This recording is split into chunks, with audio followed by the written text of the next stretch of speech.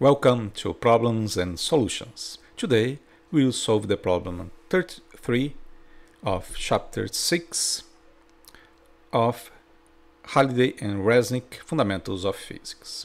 A 1000 kilograms boat is traveling at 90 kilometers per hour when its engine is shut off. The magnitude of the frictional force Fk between the boat and the water is proportional to the speed v of the boat. The force will be 70 multiplied by the velocity v, where the velocity is in meters per second and F, the force, is in newtons. So it's necessary to highlight this. Meters per second is the velocity and not in kilometers per hour like the data we have. Find the time required for the boat to slow to 45 kilometers per hour. Okay, so let's start with the second law of Newton, the second law of the movement. The sum of the forces equals mass multiplied by acceleration. In this case, we will have the boat, and as we shut off the engine, we will have only one force, that is the frictional force, contrary to the movement. So here we have the force, the frictional force, and the movement will be in this direction. The velocity v0, the initial velocity of the boat. So we can write the force. The force will be only the frictional force minus, because the frictional force is contrary to the movement, so minus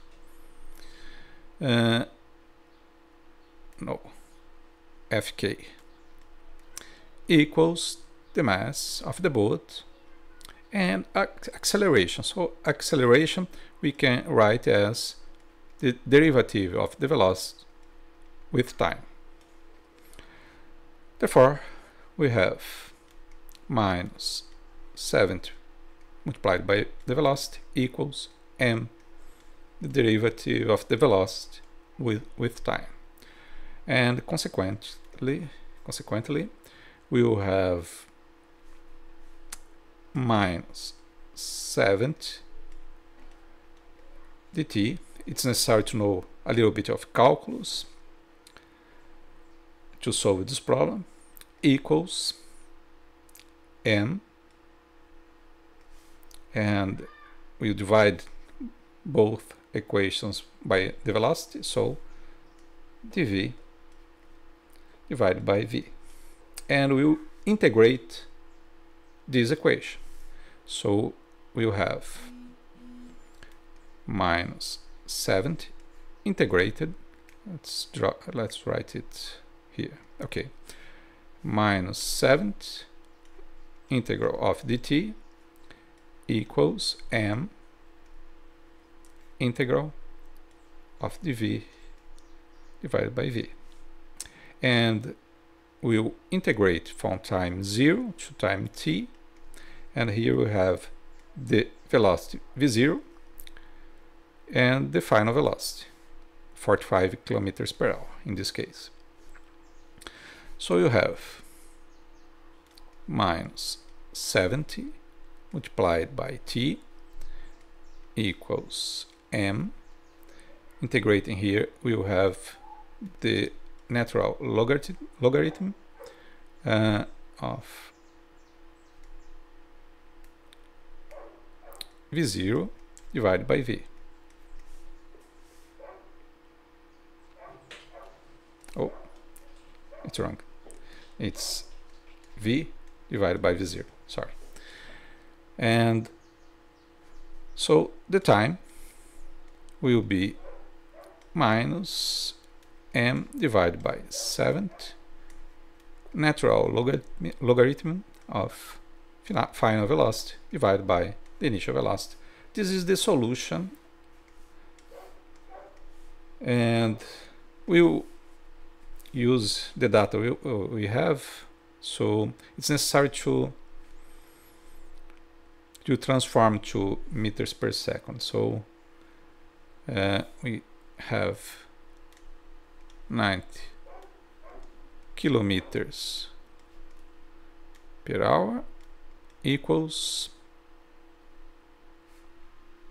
so the velocity v0 equals 9 kilometers per hour, or an hour 90. 1 kilometer is 1000 meters divided by 1 hour, or 3600 seconds. So here we have, let's use our calculator, have 900 divided by 36.25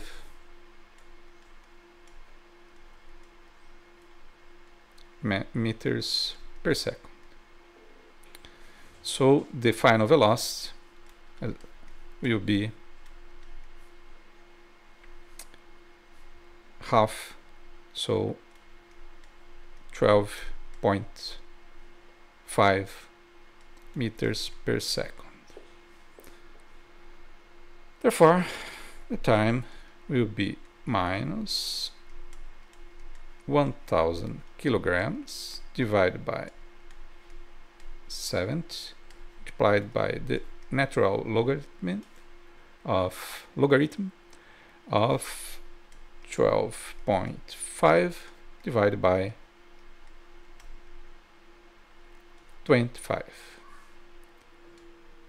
and we will have, so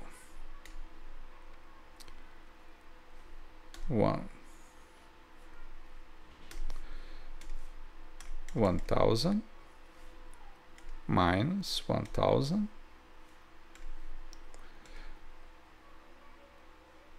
divide by 7 multiplied by the natural logarithm of 12.5 divided by 25. So 9.9 seconds.